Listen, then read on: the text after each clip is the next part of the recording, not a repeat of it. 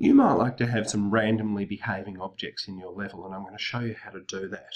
So I have a very simple game set up here with a sprite, a background, an object and a room. So when we look at the room, you'll see that I've got a cloud in the middle of the screen.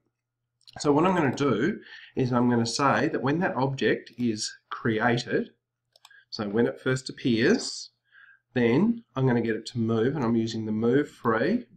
Now the direction, I would normally set a number between 1 and 360 to how many degrees, but I'm saying random brackets 360. So that tells it it'll pick a number, and I'm going to set a speed up to 5. Now what I'm also, that will just get it setting off in a particular direction. Because it will actually go off the screen very quickly, I'm also going to set another event that says once it goes outside the room, I in fact want it to create an object. So create an instance of itself. So basically it'll make another one of itself.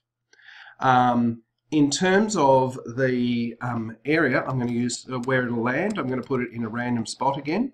So I'm setting up some more random numbers.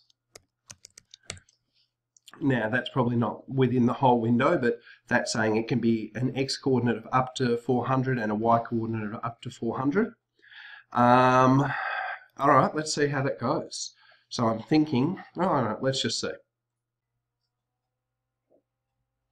Okay, so moving in a random direction. Oh goodness. All right, I think I'm about to kill this game because it'll have too many objects. So there you go.